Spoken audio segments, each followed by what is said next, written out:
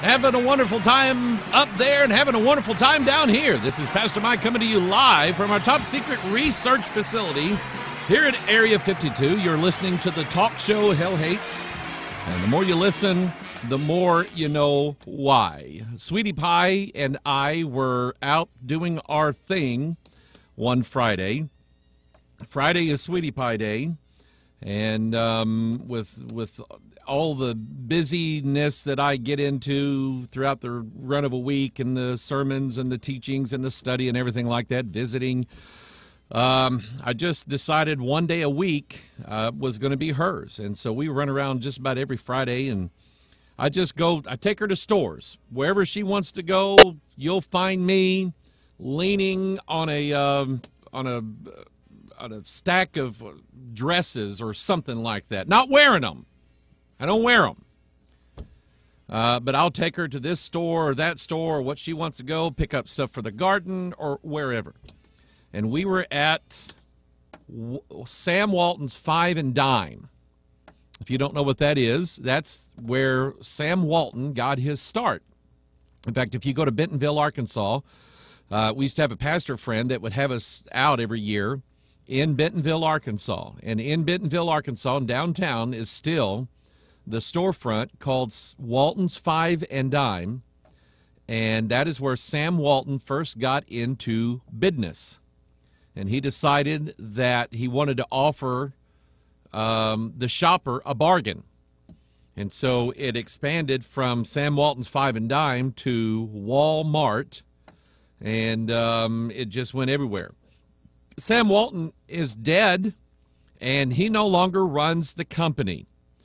And even back several years ago, this particular pastor that I know and talk to, several of his people in his church worked at the Walmart worldwide corporate office in Bentonville, Arkansas, still to this day. They worked there, and they could see things going on. They could see the takeover of computer systems and radio frequency IDs being done there, and so on and so on. And that was probably, I don't know, probably 6-7 years ago, something like that. And so you can imagine how far the technology has gone. How is it that Walmart is able to distribute these goods? Number one, bring them in from all over the world. Number two, send them out all over the world. How is it they're able to do that? Well, the technology exists, and they are and have to be on the cutting edge, not only of technology, but I think being a leader as far as, I'm going to use these two words here, buying and selling. And I want you to think about that. Walmart specializes in two things, buying and selling. And if Walmart doesn't buy right, they can't sell right. So I just kind of want you to think about that, because I was with Sweetie Pie and was at Walmart, and we were checking out, and these ladies, they all know Lisa by name. How you doing, Lisa? It's good to see you. And this is not some little small town where everybody knows everybody. They just know her because she's there. So I was there at Walmart, and where they put the bags, when they're done filling the bags for you, I looked down and I went, what's that? Where did that come from? If you remember, a few months ago in the Watchman video broadcast, we were looking at the issue of the divine spark. That inside, here's the concept. It's a newage or new age. Newage rhymes with sewage. It's a new age concept that says deep down inside of everybody, there is a spark of the divine or the God or a spark of divinity. I did a few Watchman broadcasts on that called The Power of the Flame. And the idea is that you have this little piece of God in you. The Kabbalah, Jewish mysticism, teaches this heavily. In fact, that's their whole the central point of their religion. Modern Judaism is essentially mystical witchcraft packaged in Old Testament terminology. And just to kind of veer off the path for a little bit, those who are following the Hebraic lifestyle, the thoughts, the worship practices, the things that they no longer say Holy Spirit, he's the Ruach HaKodesh. They no longer say Jesus Christ. They say Yeshua, the HaMashiach. And you start hearing all these strange things coming out of people. Wonder where it comes from. Well, they're following the Hebraic idea and the Hebraic mindset. The problem with that is that practically all of Judaism is based upon a witchcraft mentality that sees the Old Testament, particularly the books of the law, the 5 books that Moses wrote, which they call the Torah, not the Bible, that they believe that book contains written instructions and unwritten instructions. There is the written Torah and the unwritten Torah. It's that unwritten Torah that you got to worry about. Where did it come from? But that unwritten Torah represents the divine spark. So the teaching is you have this divine spark on the inside of you. You have a little piece of a God of some kind inside of you. And he wants out of there. He's going, hey, let me out of here. It's hot down here. I can't breathe. Stinks like sulfur. So he wants out of there. So he wants you to perform rituals that will release him from being inside of you. That's what he wants. He wants you to do sacred witchcraft. He wants you to do positive mental confessions or professions. He wants you to do tantric yoga. I'm not even going to go there. He wants you to do all these things. He wants you to get the Shakti pot, the slap on your forehead, so that the Kundalini beast can be awakened out of the depths of you and rise up the 33 levels and ignite you, and you become a full flame God. It's exactly what the devil promised Eve in the Garden of Eden. But it's that divine spark that you're starting to hear about everywhere. After I did the power of the flame, somebody sent me some information, and they said, Pastor, we went to Walmart's website. We were doing investigations on their logo. And here's what we found out. This was from Walmart's website. Their logo is called the Spark. And they use it like we're trying to spark ingenuity, and we're trying to spark creativity, and we're trying to, they're trying to spark more money is what they're trying to do. They're in business. Why not? But it's called the Spark. And I want you to notice that it's like a little sunlight, and these little beams coming out here always represent like radiant glory or illumination. Anytime you see any kind of picture or logo with lines shooting out of it, that usually represents illumination. It represents that the light came on and you understand it now. So the whole concept is the divine spark. And I went, see, that makes a lot of sense. But then I'm at Walmart, and they've I want you to look at this. They've converted all of their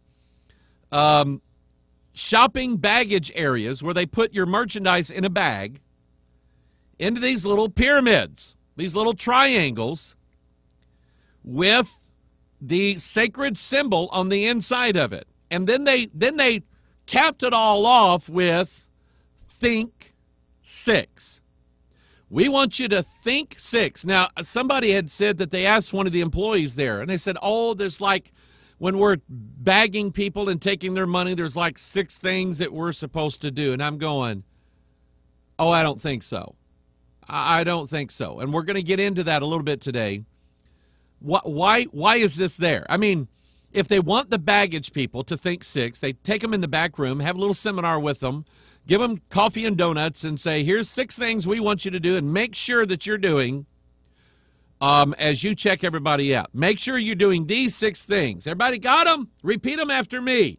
And they repeat them, and then they go out on the floor and they do it. This has more to do with just the employees, because this area right here is the connect. I want you to get this image and this idea. This area is the connecting point between you and the corporation, between you and Walmart. This is where it all comes down to. See, you go in there, you find the merchandise, but you have to bring it here so that they can sell it and you can buy it. And it's all done under the logo of the Spark, and they want you to think 6. So we have to ask the question, is Walmart telling the truth about this? What is it about this particular logo? Are they telling the truth about what it means? Or does it have a deeper significance to it? In the past, I have been showing you symbols, things that have been popping up related to the number 6. A guy several years ago started sending me all these pictures, and and at the time I was going, well, okay, yeah, boy, you know. And then the more I kept seeing it away from what he sent me, I'm just going, I think there's something going on here. And now I see it everywhere, and in places that you're just wondering, why in the world is that there? And why does it look like a hexagon? Why are these 6s all over the place here? The idea is they want you to think 6. They want you to think that number. And there is, as you would guess, there is a biblical reason why whoever they are. Who is they? Well, it's the Illuminati. It is the powers that be in the New World Order.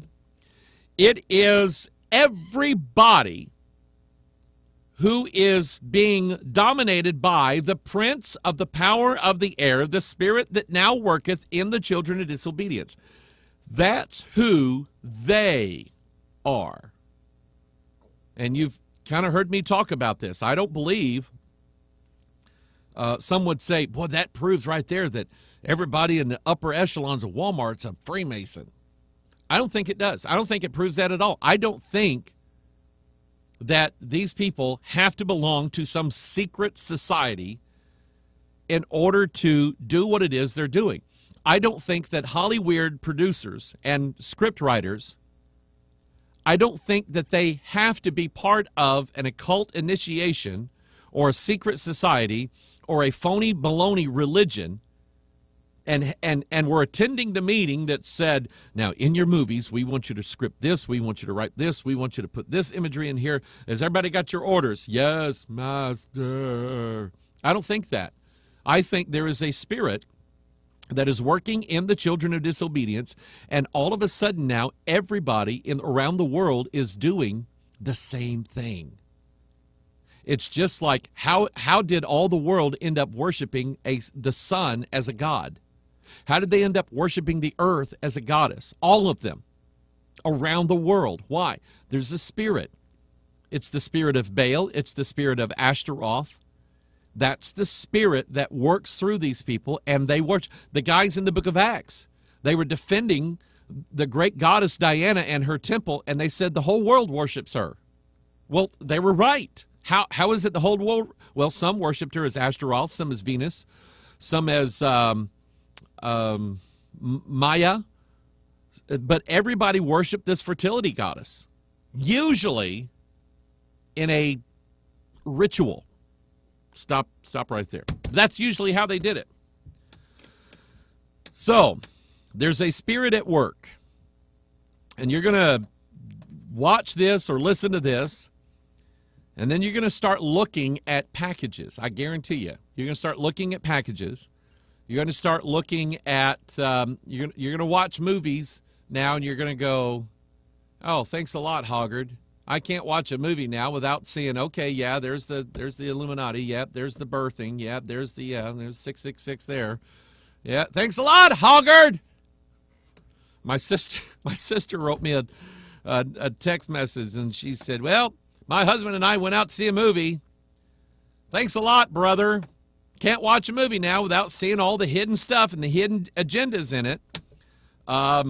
Gary and Kay went to see Godzilla, and they said, Pastor, you got to see it. It's there. And they told me what was in it. I went, no way. And they said, oh, yeah, it's there. So I must go see Gojira. I don't know when I'm going to get time for that. But we are being inundated with symbols. We're being inundated with signs, inundated with things that are being burned into the storage of our memory, burned into our mind, so that, and you can call it conditioning, because essentially that is what it is. Ask yourself this question. Ask this question. Those of us to whom the idea of a man kissing another man on the lips is just, it's disgusting. Ask yourself this question.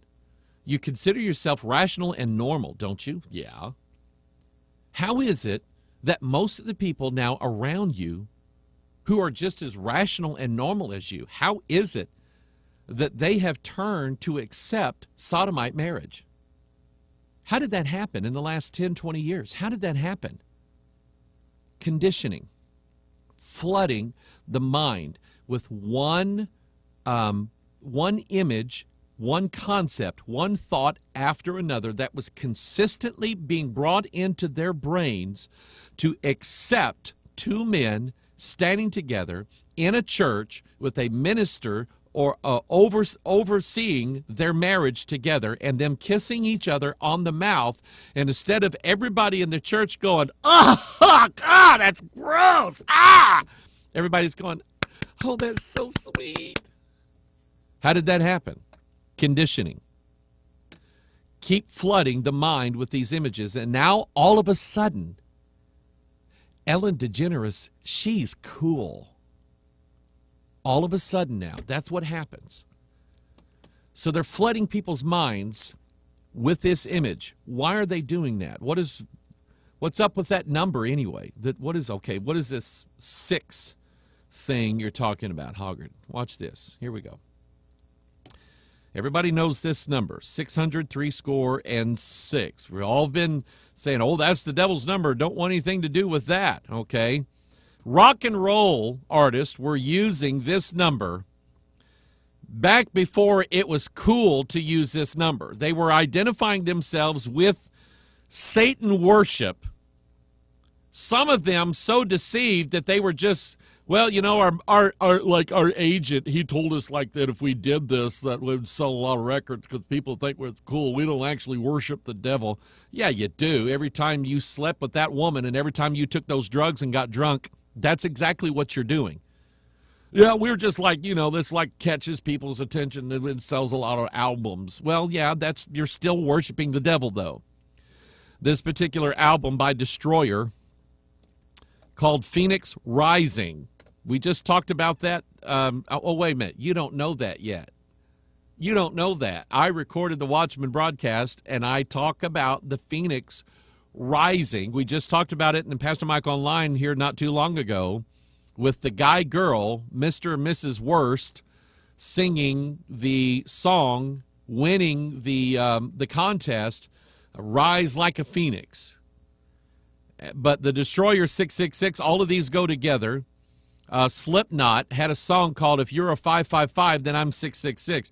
And what that has to do with is you ever watch American television. On American television, when they have to give a phone number out, since nobody in America, no city in America has the first 3 numbers of their phone number as 555. Nobody does. Here in Festus, it's 931 or 937.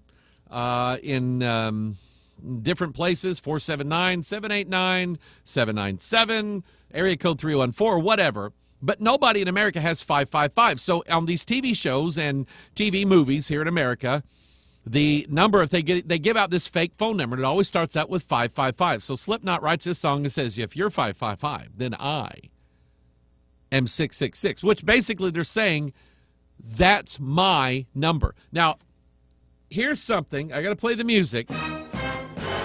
Here's something that to me is very, very interesting about this number, 555. It's something that if you, in fact, let me do this. Let me pull up King James Bible search software, and let's sweep this with the besom of destruction. I'm going to type in the word Christ. For those of you who went to public school, that spells Christ, okay? I want you to notice that it is in the Bible exactly 555 times in the King James Bible. I like that. The number 5 is the number for grace and escaping death. Is what it is. It's associated with the translation of the church. There is another phrase. Let me see if I can remember it. R-I-G-H-T-E-O-U-S, and I'm going to put an asterisk by it. All the forms of the word righteous in your key, such as righteous, righteousness, and so on, 555 times in the King James Bible. And I want you to put those two ideas together. Christ is our righteousness. Perfect. It's absolutely perfect in this King. I love the King James Bible. This stuff never gets old with me. Anyway, that's what I wanted to show you. I was trying to remember what I was going to tell you. That's what I was going to tell you. But basically, this group, Slipknot, is telling you, this is some rock and roll group, that their number is 666. And you say, okay, yeah, you know, I get it. 666 is the number for rock and roll music. There used to be, and they're changing it now, a highway that was an offshoot of Route 66. Route 66 is one of those famous routes in America. It went from Chicago to St. Louis down through Oklahoma City, Tulsa, Oklahoma City, into New Mexico, Arizona, and then over to California. Basically, it was a way to reach the Atlantic Ocean in commerce. Trucks and goods were being transported. If it came in from the Pacific, it would land in Los Angeles and be picked up and carted over to Chicago, where you have Lake Michigan, and you go through the lakes and you can eventually get out to the Atlantic Ocean. And so the route that cut America down and was the heart of America was Route 66. And they had these side routes coming off of Route 66 that some genius somewhere running the Department of Highways in America labeled this Route 666. And the old form of it was there's like 4 states that make a cross when they come together. It's called the Four Corners area. And Route 666 slithered around those 4 corners like a snake. I'm not making that up. It's hard to find maps that actually show that anymore because they're changing the designation, but that's what it was. So where does this number come from? Revelation chapter 13, you can look at it in your King James Bible, or you can just look up at the screen. Revelation 13:16, he causeth all. Now, when the Bible says all, you keep reading. The Bible then defines in this way what all is. And we've dealt with this before. Some would, who was it? John MacArthur and I don't know who all else had fallen into this stupidity. Well, since the Bible says all, and let's say that there's going to be some people that's going to be made to take the mark, it would seem logical to me then that there are some people who take the mark who are not doomed to an eternity in the lake of fire. Well, that's wrong. You got it all wrong. The Bible says you take the mark, you're going to burn in the lake of fire, then it means exactly what it says. You just need to learn to think the way the Bible tells you to think. By the way, let me apply this idea. The more we read our Bibles, the more we think biblically. Does that make sense? The more we read the inerrant Word of God, the more we think the way God thinks and the way God talks. All of a sudden now, you're reading the Bible and you're just trying to fill your mind with Scripture. You don't know what it all means yet. You can't really put it all together. But then all of a sudden, something comes up at work. And something happens, or somebody says something, and immediately verses start shooting out of your skull. You're going, I know what this is. I know what the Bible says about that. You know where that came from? That came from reading the Word of God. Now you're starting to think like God thinks. You're thinking, instead of thinking 6, you're thinking 66. You're thinking the 66 books of the King James Bible, and that's how you go. That's how you run. And it's done by the repetition of these Bible verses as you read them, as you hear them talked about, as you hear them preached, as they're dealt with in a sermon or a Bible study, or you're listening to Alexander Scorby read the King James Bible, or whatever it is. That's what's going on. You just think that way. So take it the other way. The devil is not going to give you scriptures to think about. In fact, in contemplative prayer, when they use scripture, they tell you, now don't think about it. Don't think about those scriptures. Just repeat them over and over and over and over and over and over and over and over and over and until you go into this little trance. But they repeat numbers. They repeat symbols. And your brain has this amazing, amazing ability to take in a lot more than what you're actually focused on any given minute. Dave Bradley, if you're listening right now, guess what I did at 11:34? Guess what I did? Your brain is always monitoring everything around you, but you're not really focused on something. And while you're focused on everything, and while your brain is taking everything in, decisions are being made behind the scenes, directing you to do certain things a certain way or to say certain things. Go to YouTube and watch mentalists and watch how they work, because they can force someone to say or do practically anything they tell them to do within reason, simply by forcing an idea subliminally into their mind. It works. And so this is the idea. Remember, the serpent. In fact, let's do this. Let's go to Genesis chapter 3. Let's look at how God described this serpent. What is his attributes? How does he work? What does he do? Let me turn this here in my Bible here. My fingers are too dry. We're getting dry air moving into St. Louis. That means the humidity is down. Genesis chapter 3. The serpent was more subtle than any beast of the field which the Lord God had made.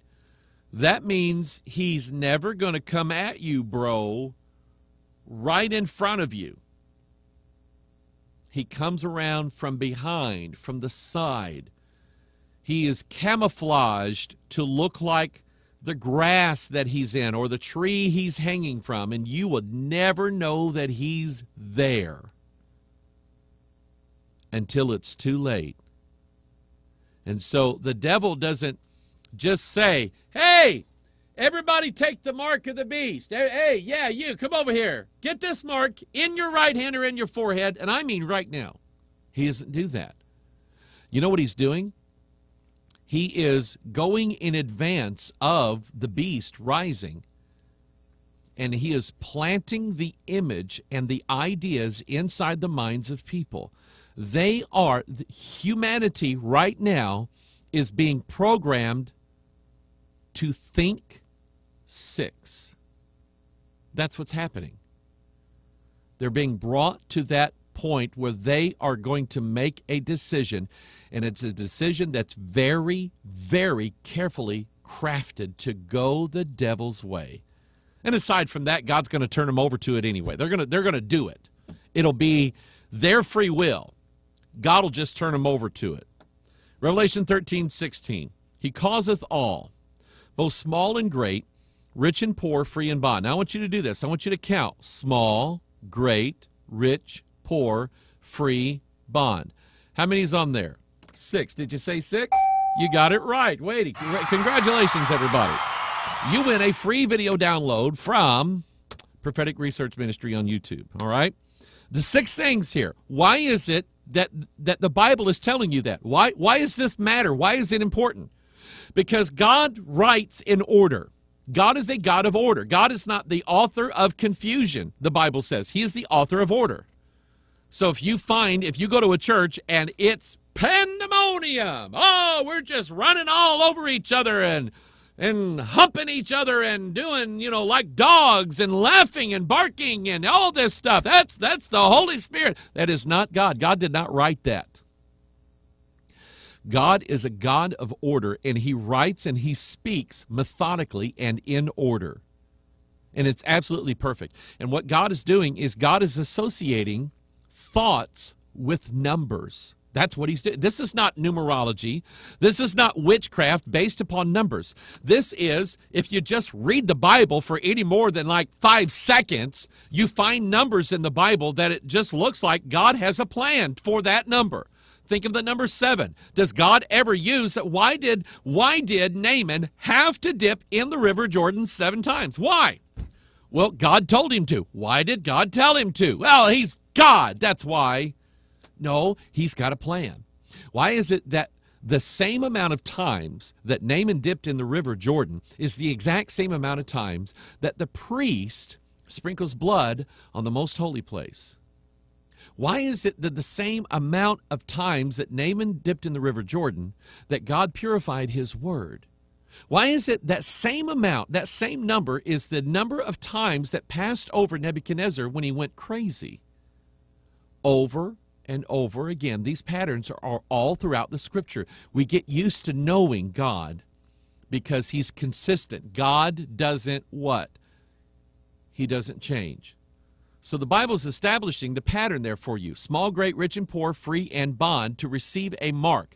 What God is telling you is that mark, I think that mark is based on something that has to do with the number 6.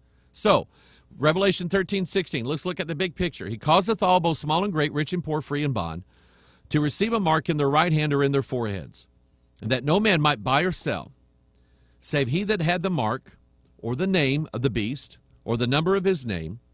Here is wisdom. Let him that hath understanding count the number of the beast, for it is the number of a man. I want you to notice it's the number of the beast and the number of a man. Beast and man. We're going to see that.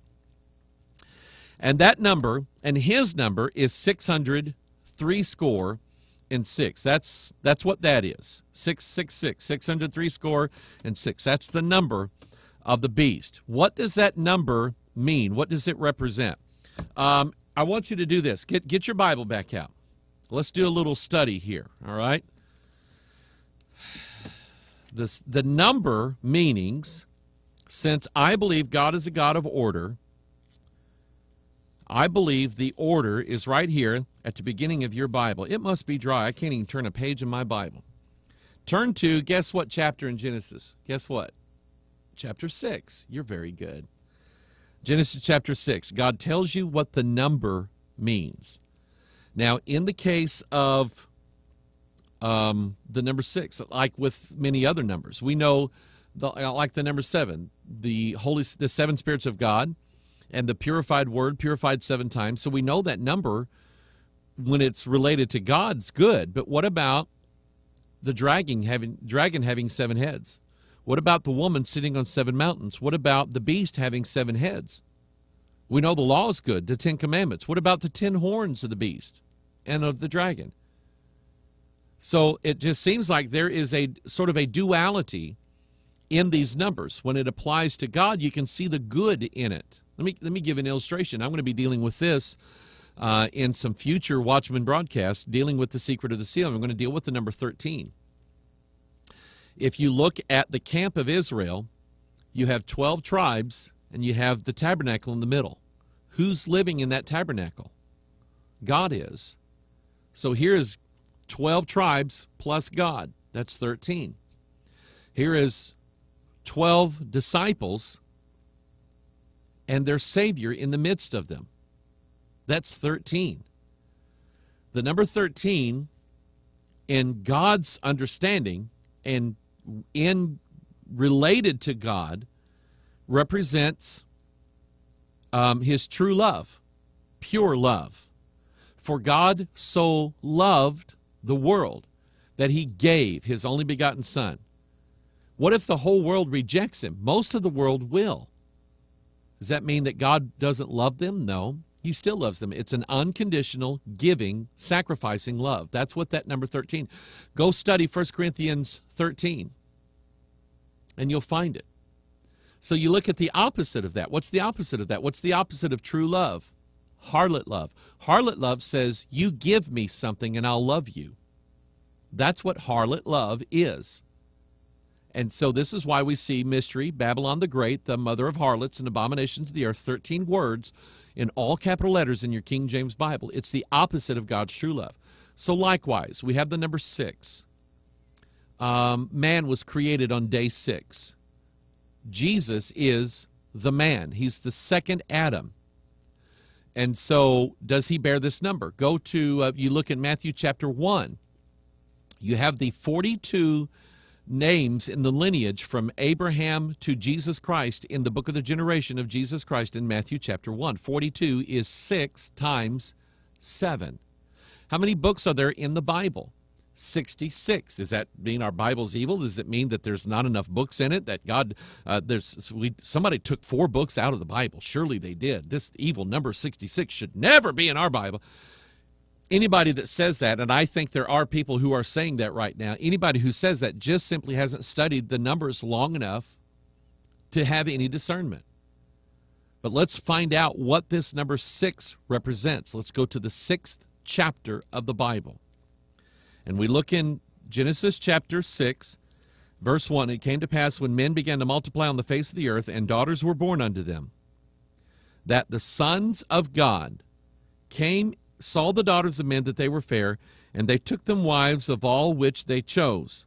And the Lord said, my spirit shall not always strive with man, for that he is also flesh, that his days shall be 120 years. And there were giants in the earth in those days, and also after that, when the sons of God came in unto the daughters of men, and they bare children to them, the same became mighty men, which were of old, men of renown. Now I want you to think about this. It's the number of a man and the number of the beast. They are one and the same. Think of who the sons of God are. Think of, on day 6 of creation, what did God make on day 6? And if you say, man, you're only half right, because he made other things other than man on day 6. And all of that shows the order of God, that he's consistent. He's setting a pattern to you for what it means. So here we have this idea that these angelic creatures, sons of God, don't have time to dispute with you today whether or not that's true. The Bible says it is. There's no question in my mind. Sons of God, daughters of men, mingled together in a hybrid race. The giants was birthed out of those two. So think of the number 6. 3 plus 3. Think about it. Sons of God, daughters of men. 3 words, 3 words. Joining together. So that's kind of where we're going with this. When you see that number, when they're telling you to think 6, there are symbols that they're going to show you and present to you that will tell you in your mind how to think 6 and what that means. So let me go to this verse here. This I thought was cool. In Ecclesiastes chapter 7, verse 25, I applied mine heart to know and to search and to seek out wisdom and the reason of things, and to know the wickedness of folly, even of foolishness and madness. So Solomon was looking for wisdom. And he said, behold, this have I found, saith the preacher, counting one by one to find out the account. And here's what's interesting about this, is that John said, here is wisdom. Let him that hath understanding count the number, 666. Ecclesiastes 7 is the 666th chapter. In fact, let's do it. Let's prove all things. Hold fast that which is good. Let's pull up the software here. Let me show you a feature of this in case you haven't seen it. Let's go to the 666th chapter of the Bible. There it is right there. Click it, and it'll take you to Ecclesiastes chapter 7. You didn't know you could do that, did you? Okay. You can actually, let's see, if you want to go to the 500th chapter of the Bible, I like this one. I like this one. 500th chapter of the Bible is Psalm 22. My God, why hast thou forsaken me? The 1000th chapter of the Bible. 1000 because Christ is going to reign for 1,000. You know, I'm in the wrong place here. I got to go New Testament. I got to go here to the 1000th chapter of the Bible. Click it, and it's John 3. Except a man be born again, he cannot see the kingdom. In the 1000th chapter of the Bible, Jesus is telling you how you're going to make it into the 1,000 years. You have to be born again. Isn't that neat? Anyway, the 666th chapter of the Bible, it says that if you want to find wisdom, you have to count one by one to find out the account. So that's what we do. So one of the meanings of the number 6, we're looking at, it has several different ideas. And this is germane to one of the reasons why you're seeing all of these symbols everywhere. In Genesis 6, we understand that 6 is a number for preparation. And I'm not just going to show it to you in this one chapter and say, see, so just believe what I say. I can actually show it to you all over the Scripture how 6 is related to preparation, being prepared, or building up to something that's going to happen, as they did in Genesis 6. When Noah was going to build the ark and God was going to flood the earth in Genesis 7, Noah had to prepare for it. So God said in Genesis 6, make thee an ark of gopher wood, rooms shalt thou make in the ark, and shalt pitch it within and without with pitch. And if you just study Genesis chapter 6, after it talks about the giants, you'll see that God is giving Noah instructions on preparing, getting ready for that day, getting ready for what's coming.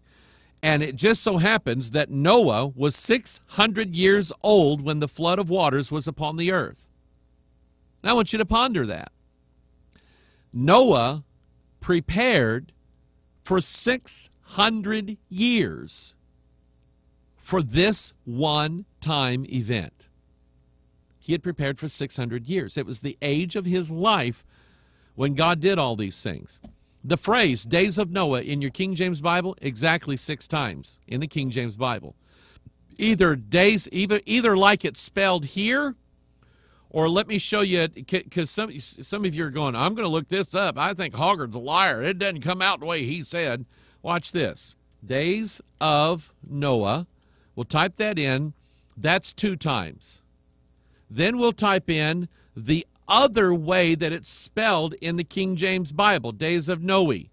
There's another 2 times. That's 4 times. How else does it come out? I know it's there. I just don't remember how I did it. Boy, that's a little embarrassing. Is it getting hot in here to anybody? Somebody help me out. Days of Noah, days of, I don't know. I don't remember how I found it. So anyway, 1 Peter chapter 3, verse 20. Watch this. Here's the concept. It has to do with preparation, which sometime were disobedient when once the long-suffering of God waited in the days of Noah while the ark was preparing. You see it now. 600 years of Noah's life. We are in Genesis 6, and it was a time of preparation. Here is another example of that. Exodus 16:5, and it shall come to pass that on the 6th day they shall prepare that which they bring in, and it shall be twice as much as they gather daily. What's that have to do with? It has to do with the manna. On days, since they were not allowed to labor on day 7, they had to, on day 6, bring in a double portion so that they would have enough for day 7. They were to prepare it on day 6 and have it ready for day 7. Again, the number 6 is a number for preparation. Revelation 6:12, and I beheld when he had opened the 6th seal, and lo, there was a great earthquake, and the sun became as sackcloth of hair, and the moon became as blood. And Joel 2:31 gives you another verse that goes along with this. The sun shall be darkened, the sun shall be turned into darkness, and the moon into blood. When? Before the great and the terrible day of the Lord. It's going to happen before it, in preparation to the great and terrible day of the Lord. Revelation 9:14, saying to the 6th angel which had the trumpet. Now we have the 6th trumpet being blown. Loose the 4 angels which are bound in the great river Euphrates, and the 4 angels were loosed and were prepared for an hour, a day, and a month, and a year, for to slay the 3rd part of men. So we have at the 6th trumpet sounding, the releasing of 4 angels that were prepared for this particular time. God held them in his treasure box, as it were. He is withholding them in preparation for a particular day. Now, as I'm sort of giving you all this, I want you to think of these logos everywhere. I saw something. I'm going to look at something real quick. I saw, okay, here we go. Oh, there we go. Ileana sent me an email while I'm talking about this. She said, Pastor Mike, take a look at this. You know what you're seeing here? See all these hexagons. What are they? They have 1, 2, 3, 4, 5, 6 sides on there. We're seeing a flood of 6s flooding our minds. Okay? Thank you, Ileana, for sending us that. You get a free download from Prophetic Research Ministry. Yay! Let's see here. Get out of the emails and pull this back up. So the number 6 is the number for. So why are we seeing all these 6s everywhere? I think that whoever they are, the powers that be, want mankind to start thinking 6. Think 6. Think it. And there's a verse in the Bible that talks about how a man thinks. And I want you to just kind of ponder that as we move along. Some more on the number 6 here. It's going to get really good here in a minute. Revelation 16:12, and the 6th angel poured out his vial upon the great river Euphrates, and the water thereof was dried up, that the way of the kings of the east might be what? What's the word there? Prepared. So the 6th angel blows the trumpet, and 4 angels are loose that have been prepared. And then the 6th angel poured out a vial upon the great river, and the waters dried up to prepare the way of the kings of east. So the number 6 of preparation. 6th book of the Bible is the book of Joshua. Joshua, the name Joshua, mentioned 216 times, 6 times 6 times 6. Let's check me out here. Check me out. I could be wrong. Let's look up J-U-S-H-U-A. 216 times exactly. Whew. Oh, I'm glad I got that one right. All right. Let's see here. Joshua 216 times 6 times 6 times 6. Joshua has 24 chapters, which is 6 times 4. The book of Joshua details the preparation to enter the promised land, including a 6-day march around Jericho. Because isn't that what let's just stop and think about this. Could God have said, once Joshua and his armies got up to Jericho, could God not have said, okay, Joshua, are you guys all ready? You guys ready? Is dinner over? Okay. I'm going to go ahead and knock the walls down of Jericho, and whenever you guys are ready, just whistle or blow trumpets or whatever you want to get my attention, and you guys can just march in there. But I'm going to go ahead and start knocking those walls down now. That's not what God did. God specifically wanted to show his pattern, his organization, his plan. So he has Joshua circle and compass the city of Jericho 6 days. And every time they march one time around Jericho and they blow the trumpet. They did that in preparation for the 7th day. Because on the 7th day, they march 7 times and blow the 7 trumpets. Think about it. And the walls came tumbling down. Why did God do it that way? He's showing us his order, his pattern, the way he does things. God is a God of order. And that's what he sold. The number 6, the number for preparation. Here is the word prepare, mentioned exactly 78 times, or in 78 verses of the Bible, 6 times 13. So look at Exodus 16:5, and it shall come to pass that on the 6th day they shall prepare that which they bring in. It shall be twice as much as they gather in daily. Exodus 16 is the 66th chapter of the Bible. In fact, I'm going to unhook the train I love this. Turn to Exodus 16. I'm going to show you something. You don't like this. Exodus 16. In fact, you do that, and I am going to order some water. I'm getting thirsty today. Hang on a second.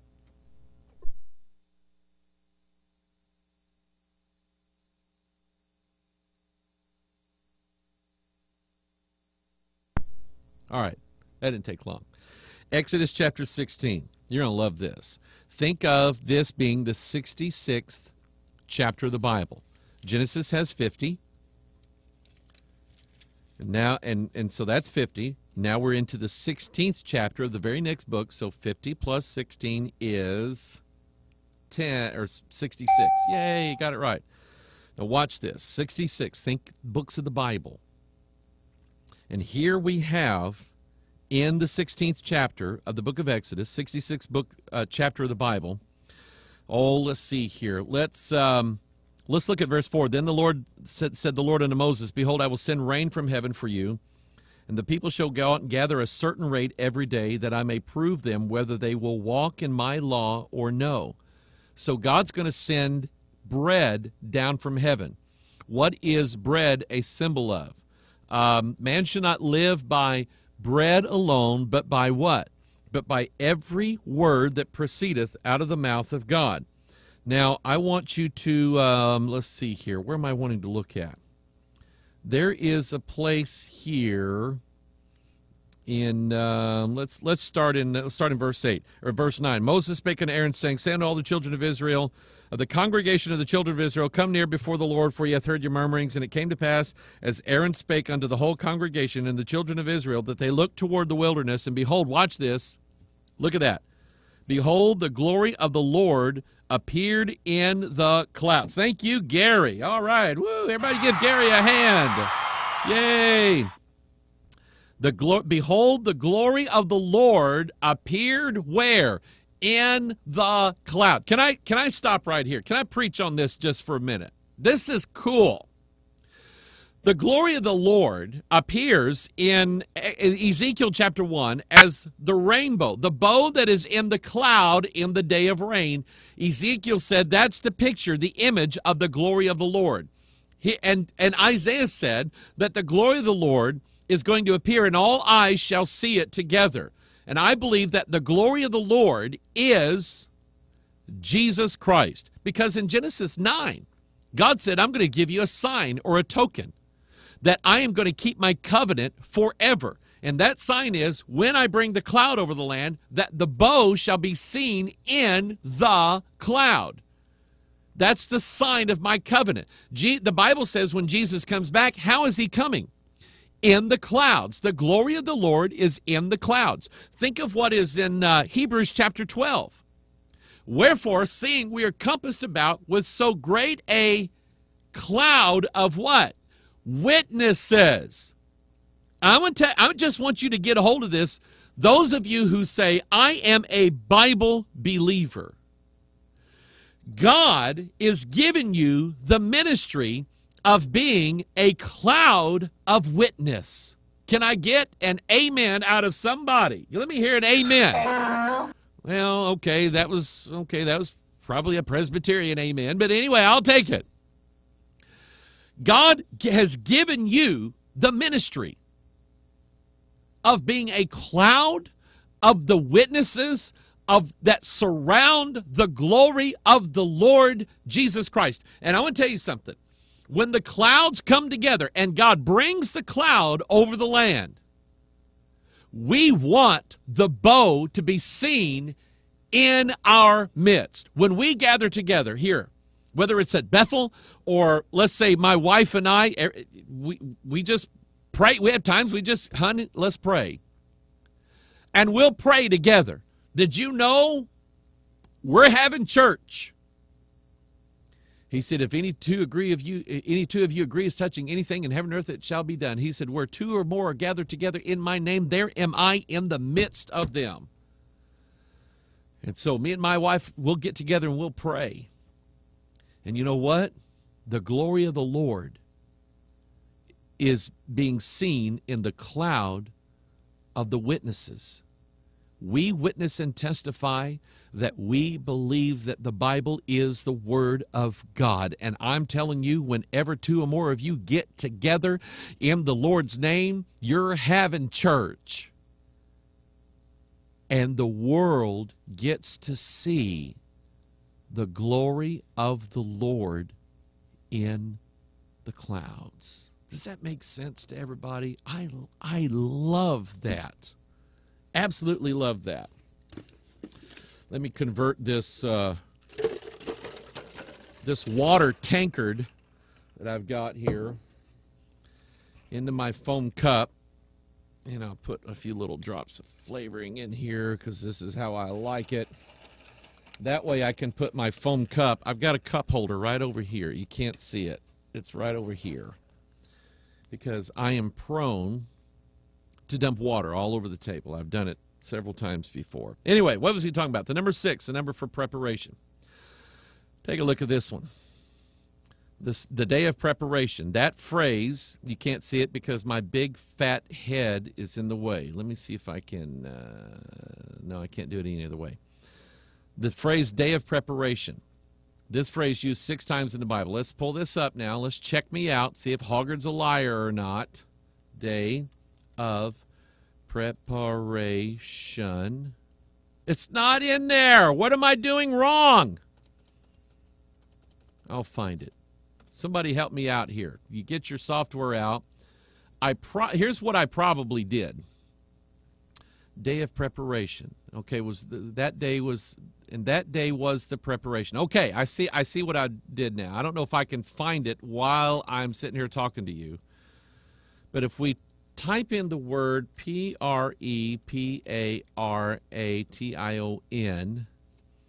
and we look at it, we have make preparation. The day of his preparation, there's 1. The day of the preparation, that's 2. Was the preparation 3? The day of preparation 4. It was the preparation 5. No, let's see, I'm probably counting wrong here. Here we go. Okay, the preparation day. Okay, anyway, we'll count them later. I think there's 6. All right? That day was the preparation, and the Sabbath drew on. It'd be easier if I had all my notes in front of me, how I did this. And that it was the preparation of the Passover and being about the 6th hour, and he saith unto the Jews, behold your king. So here's what I'm trying to do with you. Trying to show you over and over and over in the scriptures that the number 6 is the number for preparation. It's the idea and the concept. Think of Noah, and we've already talked about this, but just kind of go back to this. Think of Noah being prepared to be in the ark when the flood came. And so think of the opposite. How do you think the devil was preparing the rest of the world for when the floods came? He was preparing them with eating and drinking and marrying and giving in marriage. That's how he was preparing them. In other words, he was tying them up so much with sin and frivolity that they had no clue of the impending danger and destruction that was going to happen to them. And I believe that the devil is in the process of training people right now and preparing them and brainwashing them, or if you are from North St. Louis, it's brainwashing. Some people just cannot say wash, but what they put an R in there where there is no R in wash. They said, well, it's no, you wash clothes. Whatever. Don't do that. You confuse the Kenyans. They don't understand it. All right? Anyway, now look at this one. Look at this one. You're going to like this one. Okay? In Matthew chapter 25, verse 34, then shall the king say unto them on his right hand, come, ye blessed of my Father, inherit the kingdom prepared for you from the foundation of the world. And I counted these. Number 1, for I was an hungered, and ye gave me meat. Number 2, I was thirsty, and ye gave me drink. Number 3, I was a stranger, and ye took me in. Number 4, naked, and ye clothed me. Number 5, I was sick, and ye visited me. Number 6, I was in prison, and ye came unto me. The word prison is mentioned 126 times, which is 6 times 21. But you see here, again, the kingdom was prepared for you, and they did 6 things. Spiritual warfare, Ephesians chapter 6. Stand therefore, having your, number 1, your loins girt about with truth, and having on, number 2, the breastplate of righteousness. Number 3, your feet shod with the preparation of the gospel of peace. Number 4, above all, taking the shield of faith, wherewith you shall be able to quench all the fiery darts of the wicked. And take the 5, helmet of salvation, and 6, the sword of the Spirit, which is the word of God. And I want you to just kind of ponder this one. Why is it that we go to church? Why is it that we do Bible studies? Why is it that we have Sunday school? Why is it that we listen to teaching and preaching? If all we have to do is go to some altar, some church service, say, okay, I want to be saved. Jesus, come into my heart. Yes, can we fill out this prayer card for you? Yes, okay. And you fill out the card and you said all the words, and now you're saved and you can just go do whatever you want to. I don't buy it. I don't buy it. I think that everything, in fact, I want you to consider this one, everything that you have been through in your life, God took you through that. Why? To prepare you for a day coming to you. Certainly, we understand the older that we get, the more roads we have been down, the more miles we have put on, the more things we have seen and experienced. And this is why young people do not forsake the teaching of good elders in your life, whether it's grandmas, grandpas, great uncles, great aunts, older church members. Listen to them. Don't forsake them. You know why?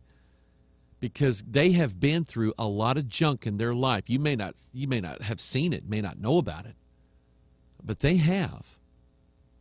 And God has used them over the years and prepared them for tough things. Went over to see our dear brother Joe Polite today. I love that man. He's dying. He's in the last stages of dying of cancer. And everything in his life that God has taken him through, he has used to prepare him for the day when he dies. And even today, Joe, are you ready to go? He said, I'm ready. I'm ready. And I sat there marveled at a very, very simple faith.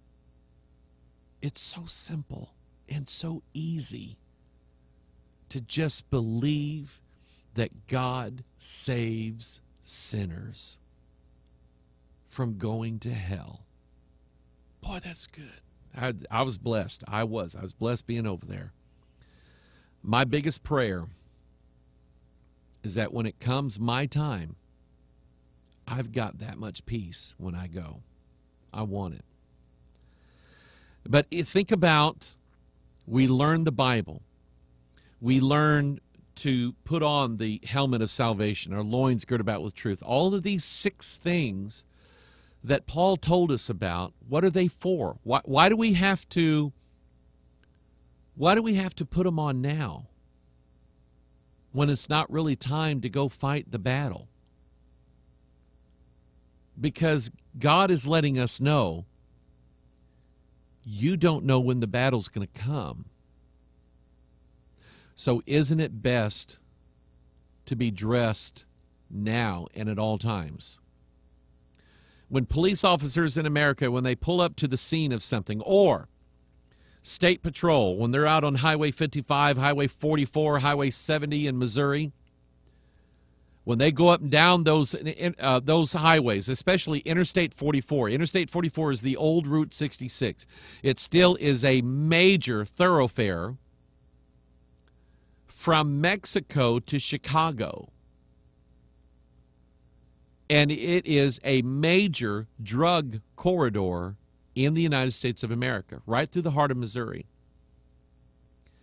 And every state patrolman, when he goes to the state patrol office in the morning, when he dresses himself for his duty, he puts on a bulletproof vest. Why? Because he won't have time to put it on after he pulls the drug lord over and walks up to his car and the drug lord points his gun at him. The cop doesn't say, "Stop, in the name of the law. Let me put my bulletproof vest on before you fire that weapon." Doesn't have time. So before he ever gets in his patrol car, he puts the bulletproof vest on. Because when he pulls that van over, that van that just looks suspicious to him, when he pulls it over and he walks carefully up the side of it, if you've never seen State Patrol guys walk up the side of somebody's car, their hand is within an inch of their sidearm as they're walking up there.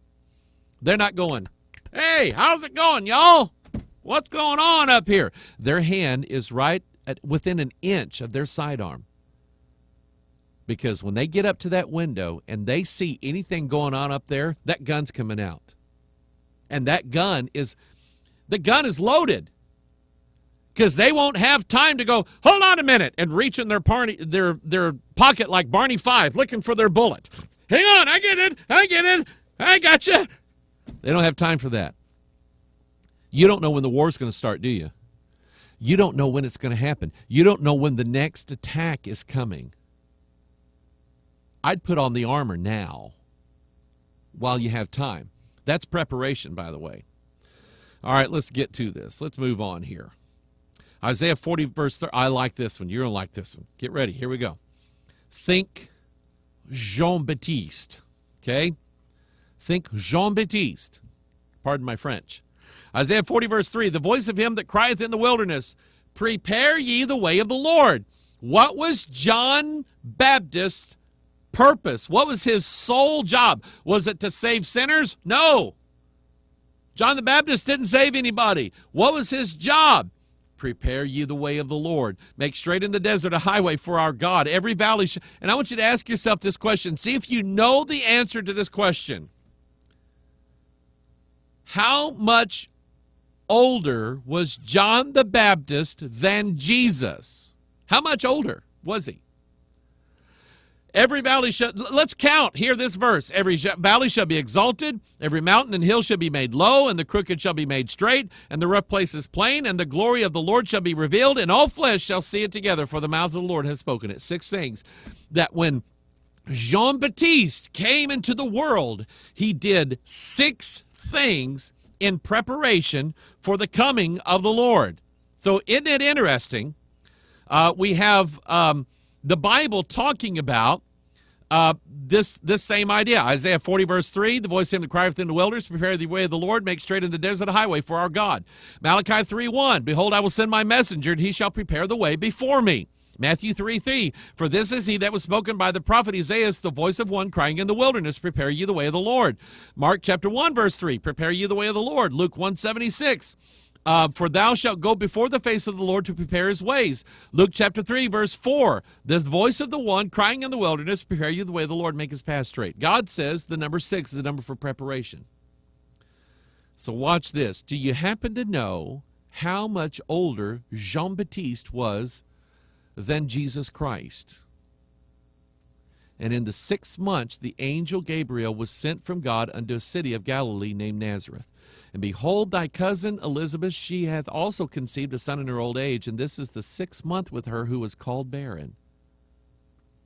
John the Baptist was 6 months older than Jesus.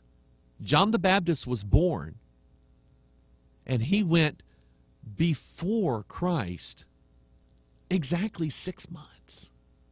God, you're in order, aren't you? You do everything in a perfectly orderly fashion. I love it. Now look at this. In Genesis chapter 1, verse 24, and God said, let the earth bring forth the living creature after his kind, cattle and creeping thing, and the beast of the earth after his kind, and it was so. This is day 6 of creation. When God said, let the earth bring forth living creature after his kind, cattle, creeping thing, and so on. Now, look at Revelation 13. Here is the exact opposite of Jean-Baptiste, John the Baptist. Revelation 13:11, I beheld another beast came up out of the earth. He came out of the earth. Remember what God said, let the earth bring forth cattle.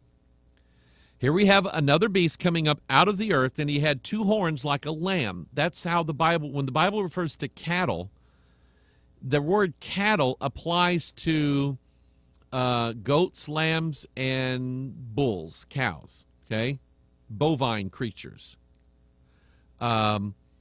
Anyway, he had 2 horns like a lamb and spake as a dragon. And he exerciseth all the power of the first beast before him and caused it. And here's what's interesting. Talking about opposites. John the Baptist comes before Jesus. False prophet comes after the Antichrist. Isn't that, I don't know what it means. To me, it's interesting. They are mirror images of one another. And he causeth the earth and them. Now I want you to focus on this one right here. He exerciseth all the power of the first beast before him, and causeth the earth and them which dwell therein to worship the first beast whose deadly wound was healed. He is going to cause the earth to worship the first beast.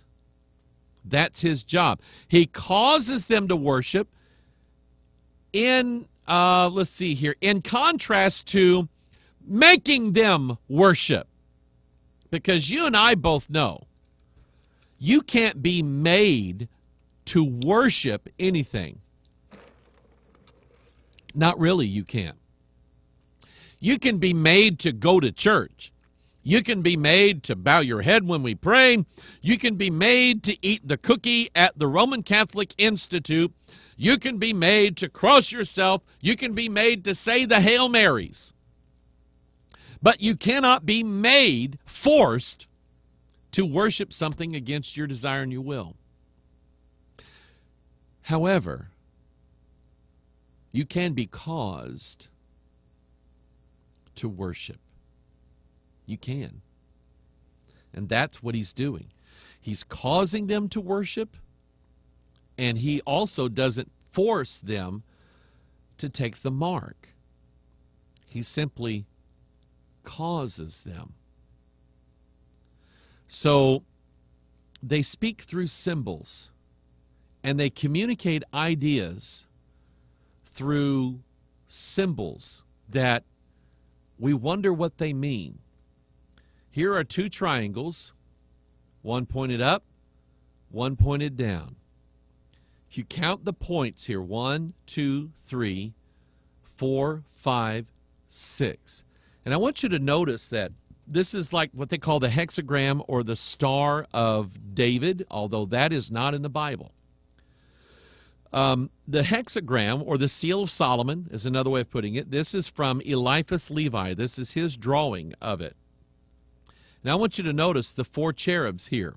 The ox, the lion, the man, and the eagle, all joined together here in the 6. 3 from above that came down, 3 from below that came up, and they met here. They intersected. So inside of this hexagram with these 6 points on the outside, inside of the hexagram is another symbol. It's the hexagon. It sits hidden inside the hexagram. You may have seen it like this. Here we have the same idea, again, drawn by Eliphas Levi. You have the triangle pointing up. You have the triangle pointing down. You have something above and something below. You have the snake eating its tail, which that's just really weird. It's a symbol for like eternity. It's a symbol for resurrection, revival. It's the sons of God and the daughters of men. I don't have time to deal with all that. But that's the same concept, the same image.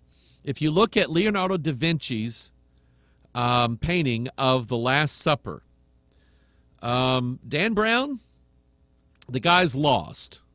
But when I look at this image of what's supposed to be John, the disciple, the Apostle John, I look at it and I go, that's not a John, that's a Jane, is what that is. That's a red-headed girl. And I want you to notice how they're dressed. She's wearing a blue robe with a red cloak. He's wearing a red robe with a blue cloak. They're opposite. And see the red here? The red is on her left, his right. The blue is on her right, his left. They're opposites of each other. And the design that they make is the up and the down, the 3 points, the triangles. Between her and him, the triangle pointing down, and his body alone, the triangle pointing up. I remember seeing that when I was in elementary school. An art teacher that we had pointed out the fact that Jesus, from his head down to his fingertips, his arms stretched out like he was making a triangle. I remember hearing that in elementary school, in the public school elementary. And I think my art teacher was trying to get across the idea that he was a believer in God, so he believed in the Trinity and all that stuff, and he's acting out the Trinity and all this. And I'm going, oh wow, that's cool. But then I found out there was a lot more to it. This is in the Louvre in Paris. You go down the steps there of the Louvre, and you see this triangle pointed down and this triangle pointing up. They're wanting to touch one another, but there's a little gap between them. You're seeing the number 6. You're seeing sons of God and daughters of men. Even when they made the movie, The Da Vinci Code, I didn't see this on the printed book, but they turned the letters of the letter A in Da and the letter V in Vinci. They made them look like the square and the compass, the yin and the yang, the blade and the chalice, what receives the blade. All right? The same thing with like the Jewish symbol. You have 6 triangles out here, 6 points, but then you also have a double 6 in here with the hexagon hidden on the inside of it. We're going to deal with this when we get to the idea of the Great Seal of the United States of America, because whoever designed this made sure to put the constellation of stars in the image of a hexagram. A hexagon. All of these stars in here, and this means something. In the street layout of Washington, D.C., it's there. There is the hexagon. Here is the U.S. Capitol building. There is, honestly, what that would be? That would be the east of Washington, D.C. If you go to this area right here, and I've been here, There's a little park with some statuary in it. I think it's with Abraham Lincoln and so on. And that's the point that it starts, and a street comes out this way, and a street comes out this way, and a line, you can see the line, a street coming this way here, and then you have this point here and this point here making the hexagram or the hexagon inside the street layout of Washington, D.C. They call it the Star of Zion. Manly Hall says these triangles symbolize the spiritual and material universes linked together in the constitution of the human creature who partakes of both nature and divinity. Let me explain what that means to you. Hall was basically saying what it is that we have seen in all the symbolisms, what we see in the Scripture. Christ was the perfect fulfillment of both God and man. He was fully God, and he was fully man. Can I get an amen out of God's people? That's who he was. We don't believe that he was, well, he was a man upon whom the power of God came. I don't believe that. That's not just who he was. He was the Son of Man, and yet he was the Son of God as well. Both living in the same body, the same person, the man, Jesus Christ. You don't believe he was fully God? Jesus told those Pharisees, he said, before Abraham was, I am. Ooh, you can imagine how they were just blew smoke out of their skulls when he said that, because they knew what he was saying. Just like what God told Moses, I am that I am. And that's what Jesus was saying before Abraham was. He didn't say I was. He said, I am. You know what that means? Am is present tense. He always am, is am, and always am in the future. Boy, I love that. But that's what Manly Hall was telling you. He said the two stars joining together represent the spiritual and the human joined together. So let's go back and think of this now. Here's wisdom. Let him that hath understanding count the number of the beast, for it is the number of a man, and his number is 603 So we have the idea that it's the beast, but it's a man joined together. And that's what you have when you look in Genesis chapter 6. The sons of God joining together with the daughters of men. The fruition of that, Daniel chapter 2, and the prophecy. They, that fourth kingdom, that spiritual kingdom, mingling themselves with the seed of men. And that's what, if you go back and read what Hall was saying, he says it's the spiritual material universes linked together in constitution of the human creature. They come together inside of man, who partakes of both nature and divinity. So, this Walmart symbol, think about what it means. The spark, the 6 rays up here, and the 6 rays down here. Think of the logo or the slogan, live better. Not just live, but live better. And you've heard me talk about this, the Freemason billboard that I saw in between Lansing and Detroit one year, and how they used the same logo, the square and the compass, the 3 up and the 3 down, and their slogan is Masons, live better. Walmart, live better. Masons, live better.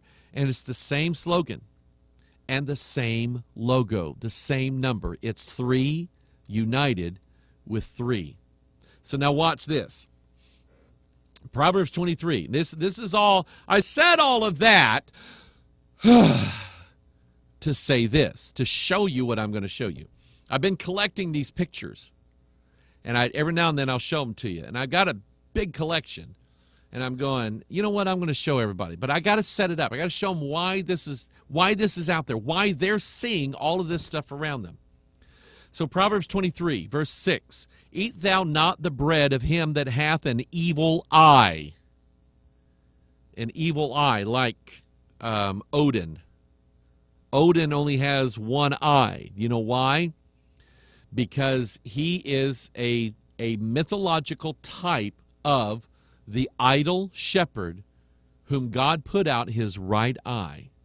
That's what Odin is. That's who he represents. So eat not thou the bread of him that hath an evil eye, neither desire thou his dainty meats. Look at verse 7. For as he thinketh in his heart, so is he. So I want you to think of that. Let's see if I can pull this up again. Let's see here. Where is it? I want you to think of, what am I wanting you to think of? Where is that Walmart picture? Did I find it? Now I won't be able to find it. Anyway, the Walmart picture that says, here we go, right here, got it. Think of that picture again that says, think 6.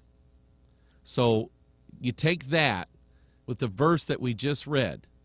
As he thinketh in his heart, so is he. Why do they want you to think 6?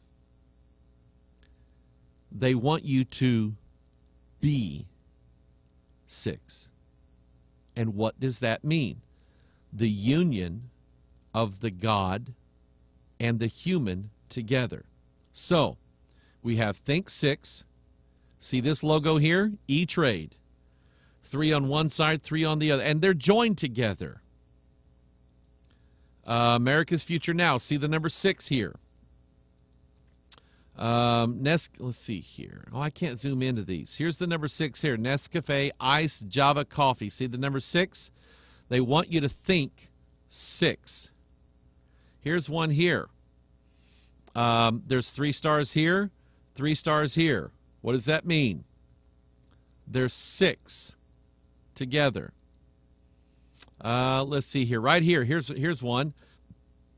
Soft and chewy treats for your dog. Now, the dog doesn't care anything in the world about the stupid package that those treats are in. My dog climbs our bodies when we go reaching for the snack box that's under the sink. I mean, she does. Climbs on top of our head wanting that snack. They don't care about the box. They want the treat. What's the box designed for? It's designed for people to think 6. Here's another one. Think 6. There it is right there. Here's another one here. 6, 6, 6. They want you to think 6. Here's another one. Squeeze Parquet, the 6 butters. Think 6 butters. All right. Here's one here. Folgers Cappuccino. They want you to think 6. Now, let me say, as just a disclaimer, that I do not believe, nor do I endorse the idea that if you partake of this coffee additive, that you are taking the mark of the beast. I don't think that. Tuition pay. Because what happens is when you don't have the mark, you cannot buy or sell.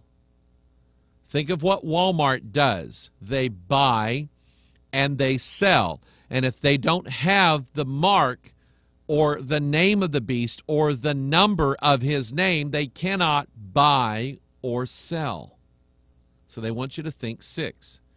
Here it is here. Now the 6 is in the hand. Here this image of Second Life. Hostess Caramel Ho-Hos. Here's one here, and one here. And then, of course, there's one here. 6. They want you to think 6.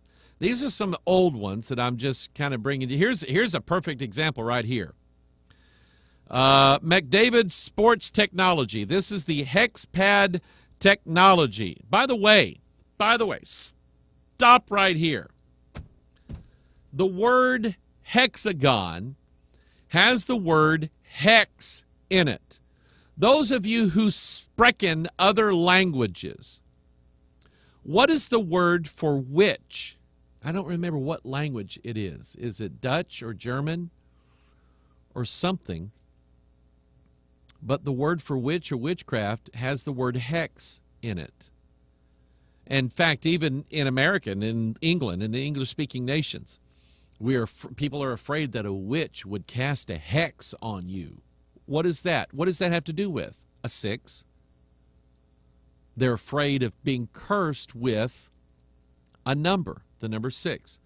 So we have the hex pad. We have 6 here. We have 666 right here in front of us.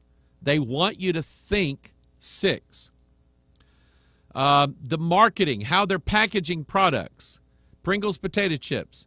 6 salsa verde, 6 cheesy quesadilla, and 6 chili cheese. They want you to think 6. Jell-O, 18 snacks. You know what that is? It's 6 plus 6 plus 6. They want you to think that way. Dannon, light and fit. 6 strawberry, 6 blueberry, 6 peach.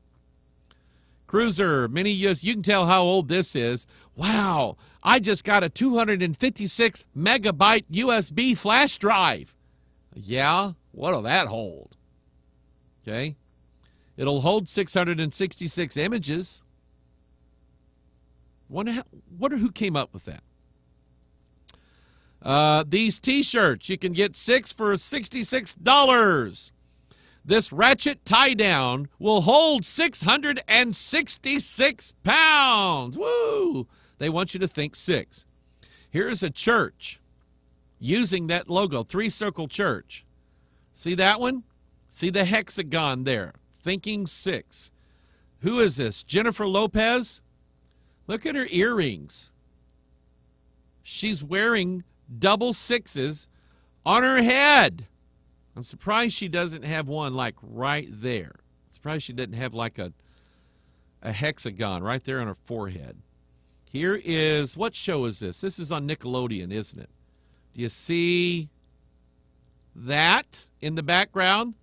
666. Smart TV. Here we go.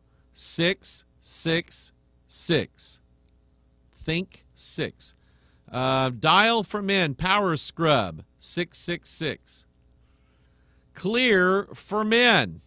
See the cubes? One here, and one here. 666. Well, that one's easy. You can see that one pretty easy. Let's see. Here's the 6 hexagons right here. 666. Let's see here. I thought I took that one out of the pile. Here we go. Here's another one. Crest. Whitening. See the stars? See the, okay, look at this. 1, 2, 3. 666. Oh, there's another one here. Hang on here. I missed that one. There's another one. All right. They want you to think 6. Think 6. Listerine. This is, I'm going to deal with that number here before too long. 72 breath strips. And, okay, here we go. This is kind of hard to see. There's 3 cubes right here. They always put these cubes at an angle, so they make, on the outside lines of them, they make hexagons. Listerine, 6 benefits in 1. Crest 3D white strips, hexagons. Lego Galaxy Squad, these creatures from the deep. They have hexagons on them. Oh, here we go, here we go. See, the beast is after rednecks and poor people, okay? He's going to draw them with a clearance sale. Here's the Spark, 666. I took that picture myself. The Hunger Games, Catching Fire. She's the mistress of hexagons. Here we go. Need to order contacts? You can either go online, and there's a 6 there, or you can call, and there's a 6 there, or you can visit, and there's a 6 right there. Oh, that makes it so devilishly simple. Old Spice, 666.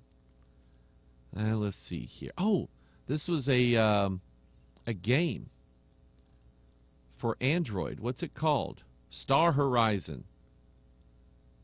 666. Think 6. Caleb found that one. I think, yeah, that's Caleb right there. On the bottom of the shoes. Magix, which is a software company from Germany. They make video production and stuff like that. Anyway, you see the hexagons there. There's Walmart, think 6. Muse. You know what to muse means? Think. They want you to think. 6. This is just a t-shirt we found. Cyanogen. They specialize in modifications of the Android operating system, which operates on a lot of phones. Okay, that's their logo. Turner Classic Movies. They're going to have a TCM or new Fathom events, and they use the 3 hexagons, 1, 2, 3, as their logo. This is, what is this? Arby's, their cup. They use the cubes for their logos. 6. Coke does the same thing. 666. Yeah, here we go. Fathom. There's that logo there. This was the come on, work with here. There we go. The opening scene of the new episodes of 24. You know, Jack Bauer, who works with Central CTU Counterterrorism Unit.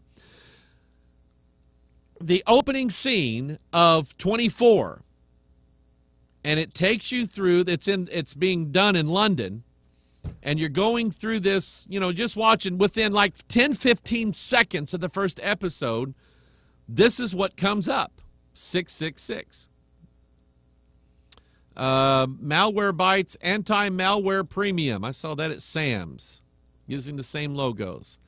This was on a commercial for some kind of skin cream or something like that. Let me zoom in here. Do you see it? This is all, listen, this is designed on purpose. Here's the bottom of the shoes again. This is what I saw in downtown St. Louis the other day. We took our children on a homeschool visit to the St. Louis Arch. And I'm walking toward the arch, and I look at that, and I'm going, only I didn't have any, like, the music with me. But I'm looking at that, and actually, Caleb and his 2 buddies here, JR and Callie, they're looking at it, and they're going, hey, Pastor Mike, did you see that? And I went. They saw it. And I mentioned this the other day. You can see this. I've been going to downtown St. Louis all of my life. This just popped up. I don't know when they put this in there, but they have to use that logo. It's not that clear to see, but some people looked it up on the internet the other day, and they found the logo on the internet. It's the same thing. Here is some software that works, I think, with Evernote. You see the logos there. Here's another one. Moby Systems Office Suite. You see the cubes there, the logo, 666. Some of you saw this one, Devil's Cut, which is some kind of extract of whiskey that's in the barrel still, and they extracted it out and mix it with Coca-Cola. And it's got 6.66% alcohol in it. Let's see here. A new day. This is interesting. A new day, a new era. A new order of the ages. You see the hexagons there, the cubes. Here we go. From bean to cup to fertilizer. 666. And stop right here. Think of what is in 1 Peter chapter 1, verse 23. Being born again, not of corruptible seed, which makes you 666, but of the incorruptible by the word of God, which liveth and abideth forever. Boy, that's interesting. Lucius Trust, Lucis Technology, Walt Disney, The Art of Disney. See the logos here, the 3 6s. Behind GW, Bush, U.S. Global Leadership Campaign. See the 6s there. Somebody sent me this and said, Pastor, it looks like 3 6s here on the zero part of Coke Zero. I'm going, you know what? I get it. This was a movie called Jack Reacher. I watched, somebody sent me this, and I'm going, okay, I got to watch this movie. A murder takes place on the 6th floor of the parking garage, and Tom Cruise is going to sniff it out who did it. And let me zoom in here. You see it now? They show you this scene in the movie with 666. Okay? Unbelievable. But they want you to get that image. They want you to think 6. This is from McDonald's, printed in China. See the logos there in the all-seeing eye? This is new from, I don't know, what, IRN, BRU, something like that, ice cream. See that? Think 6 now. Okay, just think 6. Hex pen stand, Ameritrade, 6. And what does Ameritrade do? You buy and sell with Ameritrade. It's the stock market. 666 is how they market it to you. ATF, acquire the fire. You thought it was alcohol, tobacco, and firearms. Maybe that comes after the acquire the fire thing, alcohol, tobacco, and firearms. This is supposedly a Christian ministry. Acquire the Fire is a 27-hour full weekend themed Christian event that is engineered to deliver the gospel to young people in an immersive, entertaining, unique, and powerful way. Instead of like the way that God intended, like through preaching, that won't do it. That'll never do it. If we get a bunch of guys screaming their heads off, singing rock and roll, that will change them. But just preaching that old King James, that won't do it. And oh, by the way, when you come to the Acquire Fire seminar, you will get hexagons all over you. You'll get the mark. Here's something called the Beehive of Healing, a network of multidisciplinary healing professionals gathered to empower you in achieving optimal physical, mental, emotional, and spiritual wellness. 3 hexagons there in the background. Let's see here. Here's one. I love you. God bless you. Peace be still. The Beehive of Healing. See the 6s here? 3 6s right here. Your comprehensive journey to wellness. Citrical. Let's see here. Yeah, you can just kind of see this, kind of a pixelated picture, but you can see the hexagons over there. There's Coca-Cola again. Here is some Valentines with owls that are just really creepy, with the number 6 tattooed on their chest. Even Little Debbie is in on it. Little Debbie. Don't tell anybody. But in my younger days, I really had a thing for Little Debbie. Just saying, okay? I thought, man, she's so pretty. Anyway, 666. Reese's, 666. Lost in Space. What is this, a game? This is a game, isn't it? Yeah. The hexagons showing up in gaming and everywhere. Trident white gum. See the hexagons there? Edge lock, paint line protector for even sharper paint lines. Advanced edge lock. I don't remember what that was for. Anyway. The TV, I think Ileana showed us that. The Hive, accessories, 666. Starter pack for use with Wii University. That's Nintendo's game system. Honeymaid. See, why 3? Why do you got to use 3 of them? Why do you have to put on your website, in your marketing, 666? Why? They want you to think 6. That's what they want. Let's see here. Come on, my screen's not changing for some reason. Let me do that, and then we'll go back to that. Here we go. Here we go. HSOC, Human Science Operations Cell. 666 is everywhere. Syntha 6, Ultra Premium Protein Drink Mix. There we go. There you go. 666. Jack Reacher again. We just saw that. This is the Burning Man. You know what that is? That's that hippie gathering out in the Nevada desert they do every year. When we were up in Fargo, North Dakota. By the way, I've been invited back. Let me just kind of sidestep here. I got a text message from Fargo Rick. The Red River Prophecy Conference, March 27th through the 29th. And they have graciously invited me back there, and I look forward to going back there. It's a good conference. I like the people that are putting it on, and I appreciate what they're trying to do up there. Anyway, this is from the Burning Man. This is intended to be like a beehive. Oh, you're not looking at anything. Here we go. This is intended to be like a beehive. All right. Let's see. Here's another one on a door of. Oh, I want to. There we go. There's a little delay, and I don't know why it's delaying when it changes. Life Vantage. I don't know what they do here, but you can see the hexagons. This one is a Hall of Fame of famous Freemasons. It's the Hive of Freemasons.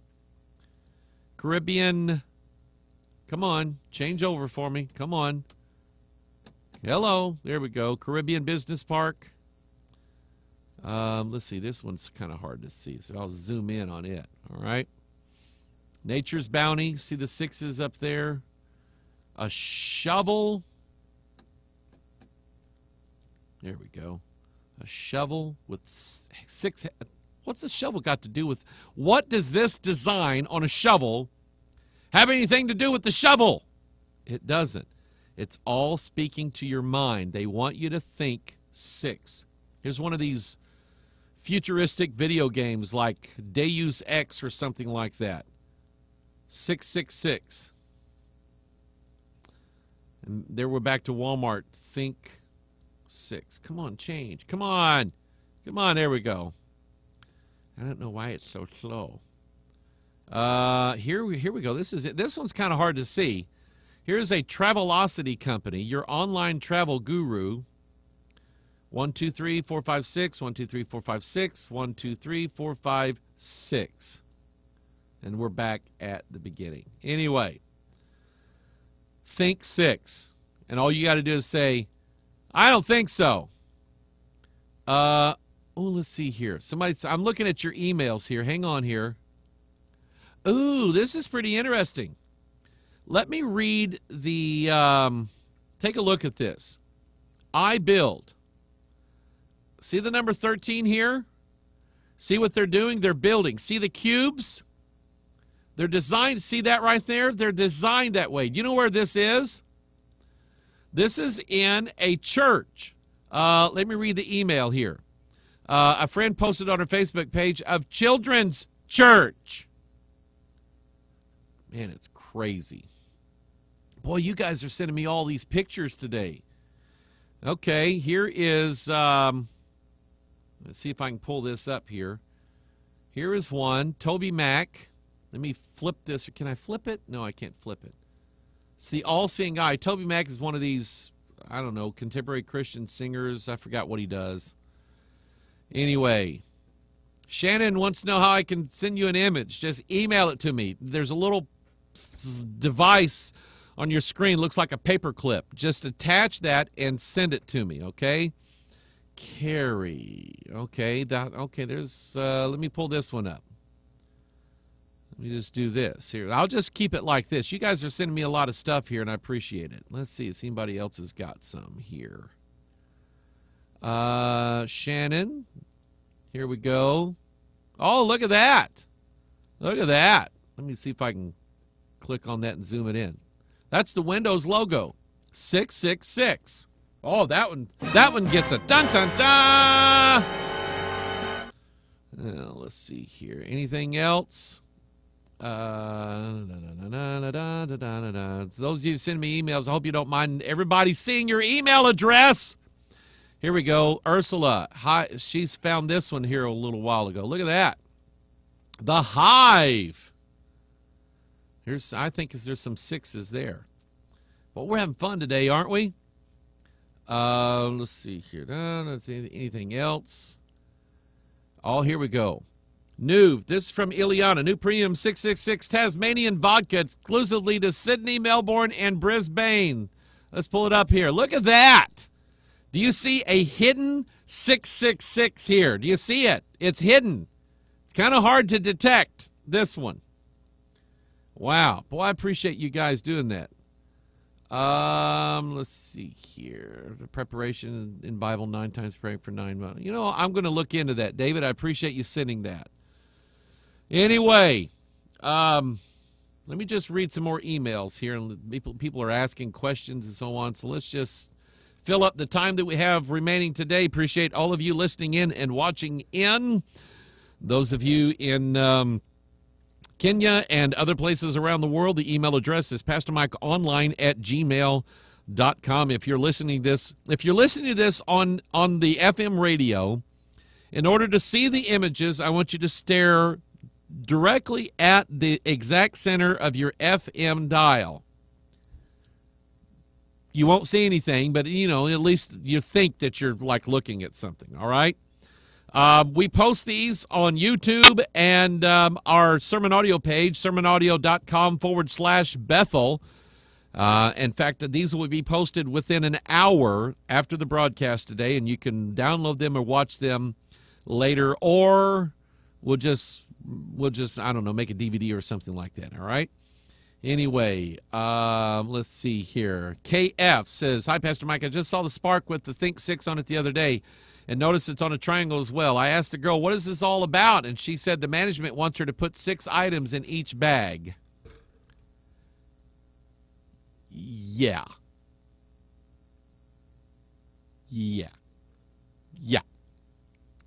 Yeah, I really think that that's all there is to it. I think that's it. That's all they want is just to remember the bag ladies to put 6 items in each bag. Yeah. Rachel says, hi, Pastor Mike. So good to see you again. Feel free to share. I just want to let you know how much God blessed me through Tuesday's PMO ups and downs. You know, I got a lot of emails on that one. I really did. I'm glad. That's just, you know, just seemed like God put that on my heart for that day. And I just glad it Rachel, God saved me from, when I say God saves me, I don't believe I get like saved twice. When we use the word save, a lot of times God saved me from a lot of heartache. God saved me from a lot of guilt. God saved me from a lot of being angry at why I didn't have this super Christianity all the time. And so God used it for me. He gave it to me freely to save me from a lot of grief, a lot of personal struggle, a lot of heartache. So anyway, appreciate that. You express from Scripture what God has already shown me in my spirit. That's exactly how he got me with it. The Spirit illuminated me. Then I go to the Scriptures to look for it because, and that's, you say, well, I get mine from the Bible only. Let me tell you what the Bible only says. Test the spirits to see whether they be of God or not. And the Holy Ghost will deal with you and give you ideas in your mind. But just to make sure that it is from the Holy Spirit will then draw you into the Scriptures and show you from the Bible that it's actually true. And the rule is, if you're getting all these little spiritual messages and you don't find them anywhere in the Bible, it wasn't the Holy Spirit anywhere. And that's what he means by that. Test the spirits.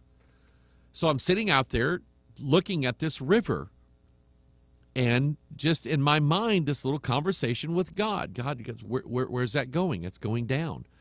How far is that going to go? It's going to get lower all the time. And God said, that's you. right now. That's where you are right now.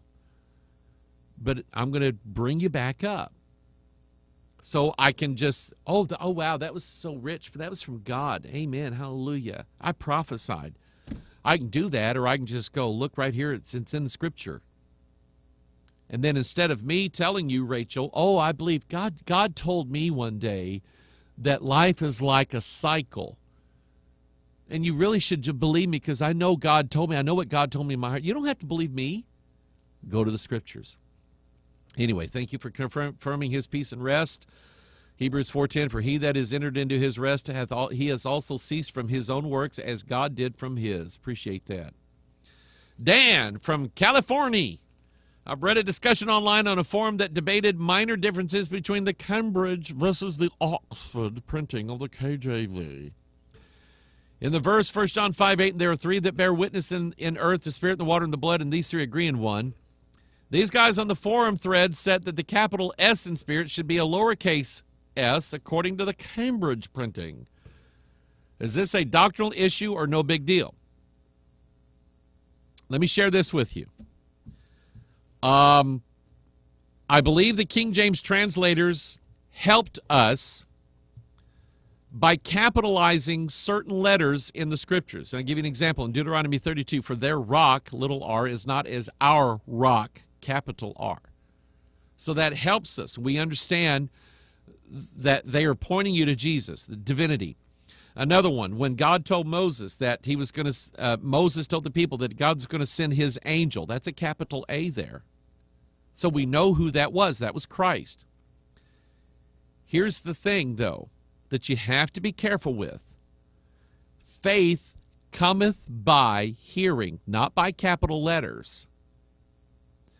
Faith cometh by hearing, and hearing by the Word of God. If I was standing in front of Dan, if I was standing in front of you, and I had, let's see here, the capital S should be lowercase according to the Cambridge printing. If I was reading to you from a Cambridge printed King James Bible, and I said, for there are three that bear witness in earth, the Spirit and the water and the blood. Did you hear me say the capital S? No. You didn't hear me say it. You know why? Because how can you hear someone saying a capital S? You can't. So when it comes to the capitalization of certain words, I do believe the translators use that as an aid to help us understand. But if we didn't have the capitalization in Deuteronomy 32 where it says, for their rock is not as our rock, I could still, with the whole counsel of the Scriptures, determine the difference between the two rocks. I could go to what Paul said, for that rock was Christ. See, then it's settled for me. It's over with, and I didn't need the capitalized R there. And I hope this makes sense. Some people, when they get into counting the King James, they count the letters of particular words. Okay, but the issue is from the 1611 King James Bible, the words were all spelled very differently. And so I can't make a case that the very spelling of certain words, you know, determines whether or not you're going to go to hell or not. I just don't see that. So if I was reading to you from a Cambridge or an Oxford Bible, how would you know whether or not the word Spirit in 1 John 5:8 was capitalized? That's my point. And your faith comes by hearing, and hearing by the Word of God. And so I hope that kind of helps you out. Maybe you can go back to that forum, Dan, and say, hey, I have a thought. You don't have to tell them it's from me, all right? You can use that one for free. Anyway, God bless you. I love you. It's good to be with you today. And me and Sweetie Pie and the boys, we're going to go to a St. Louis Cardinal baseball game. Thanks to a very generous family in our church. I won't say who you are because that steals your blessing. We just thank you. All right? Appreciate you. God bless you. We are out of here. See you later, alligator. Here's my new graphic.